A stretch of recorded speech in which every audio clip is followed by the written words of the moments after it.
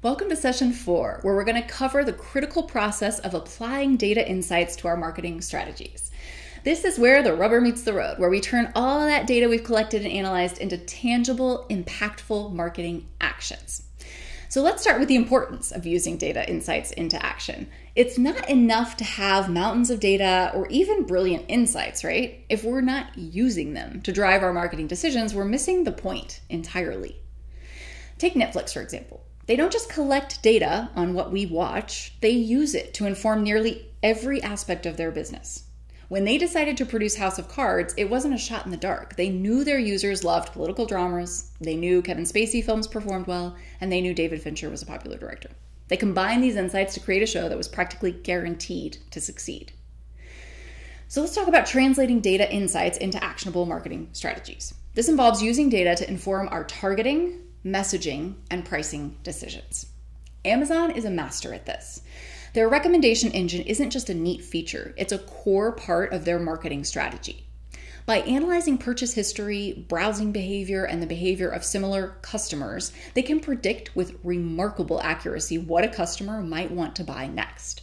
This data-driven approach reportedly drives 35% of their sales. In terms of pricing, Uber's surge pricing model is a prime example of data-driven decision-making. They use real-time data on driver availability and ride demand to adjust prices dynamically, incentivizing more drivers to get on the road during peak times.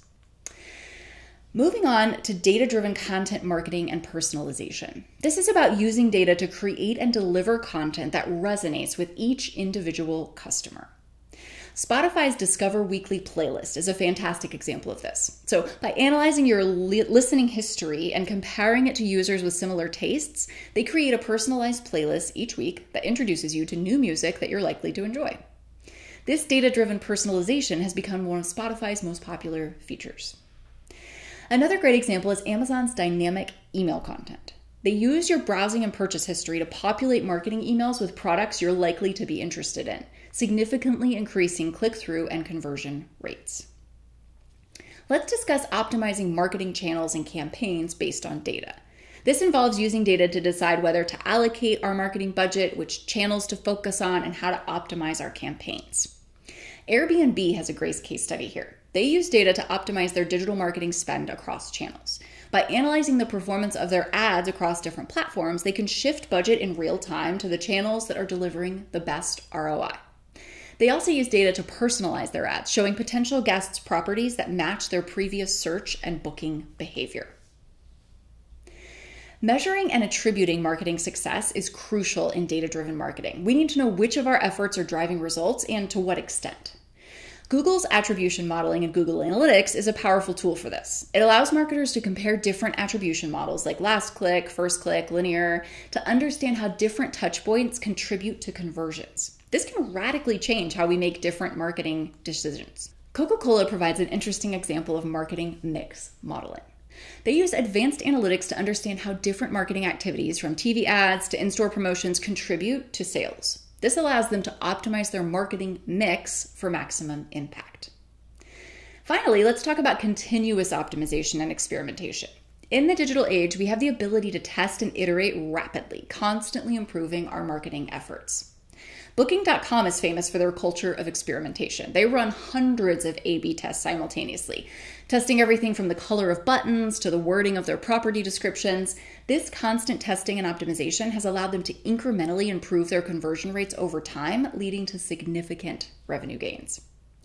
Another great example is the New York Times. They use multivariate testing to optimize their headline writing. So by testing multiple variations of headlines simultaneously, they can identify which ones drive the most engagement and adjust accordingly. Let's look at a comprehensive example of how all these elements come together in a data-driven marketing strategy.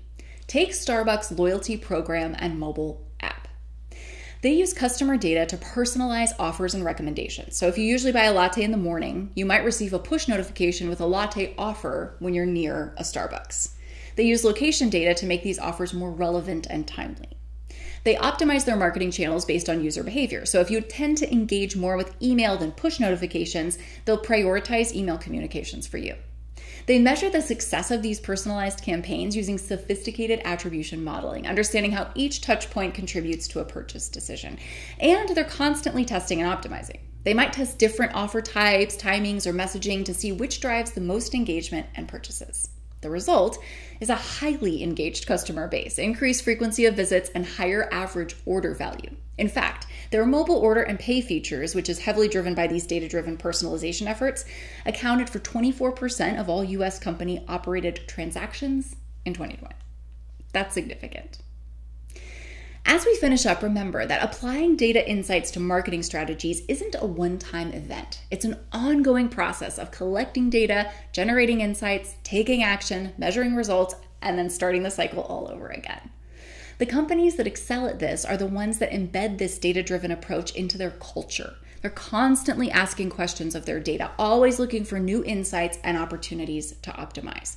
So as you leave this session, I want you to think about your current marketing strategies. Where could you be applying data insights more effectively?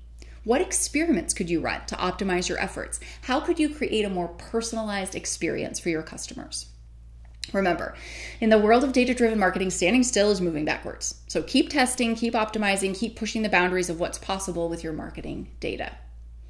I have a fantastic worksheet for you to use to build a predictive model for customer churn. I want to make sophisticated data projects seem accessible to you. So go check that out in the micro session.